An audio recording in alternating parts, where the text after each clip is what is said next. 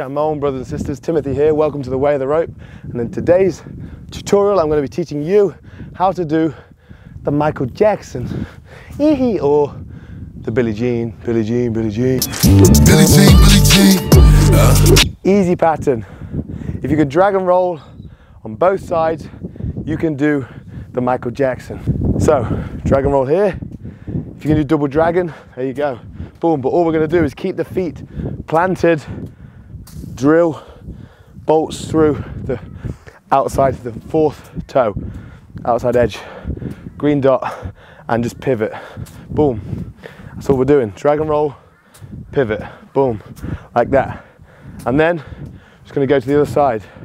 So drag and roll, pivot. There you go. Drag and roll, pivot. And we just put them together. So drag and roll, boom, 2, 3, 1, 2, 3, 1, 2, 3. What you'll notice is the rope's behind me for 3, then in front of me for 3. So this is like a triplet pattern.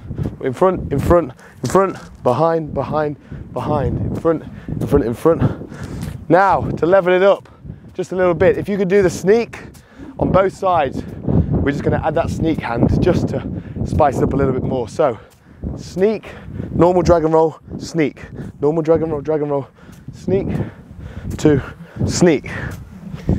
Overhand sneak, there, underhand sneak. So 2 in between, then sneak, sneak, underhand. And that's it. Then we just work on speed. And to do it on both sides, just take a step. Boom, step. Now we're on the other side. Legs are crossed.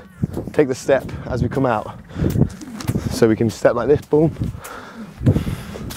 Boom, boom, boom, step. Or however, you can play with that. Quite easy to play with. But in terms of getting our thinker pose on, big thinker, this rotational training where we're turning in to our hips and learning to rotate, but also stay balanced on the path.